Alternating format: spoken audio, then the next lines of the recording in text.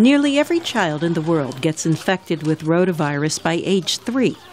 The diarrhea it causes can result in severe dehydration and death. More than 85% of the deaths from this virus occur in Asian and African countries. As many as 2 million children are hospitalized each year because of rotavirus infections. The younger a child is, the more life-threatening the infection can be, which is why an oral vaccine is given to babies. We're going to do rotavirus. Okay. That's a little drink. That's a little drink. Babies normally get 2 or 3 doses starting when they're 2 months old. Good job, Baba. Several years ago, a rotavirus vaccine was taken off the market because it increased a baby's risk of developing a rare but potentially deadly intestinal blockage. Other vaccines have since taken its place, but a manufacturer's study of one of them, the Rotatech vaccine, suggested that it too might cause intestinal blockage after the first dose. Epidemiologist Irene Shui at the Harvard School of Public Health decided to investigate.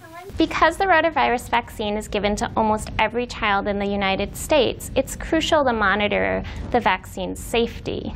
Shui and other researchers examined the records of almost 800,000 babies who received this vaccine, including 300,000 first doses.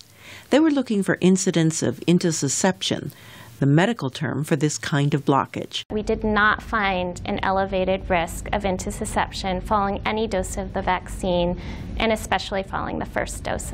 Shui says even though the intestinal blockage is rare, it's important to continue to monitor these vaccines with additional studies like hers.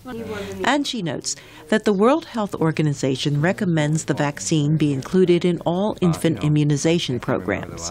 The benefits from rotavirus vaccine in terms of reducing the number of hospitalizations and deaths from rotavirus disease far outweigh the potential risk of intussusception that might exist. Thank you, Angel. Aren't you doing great?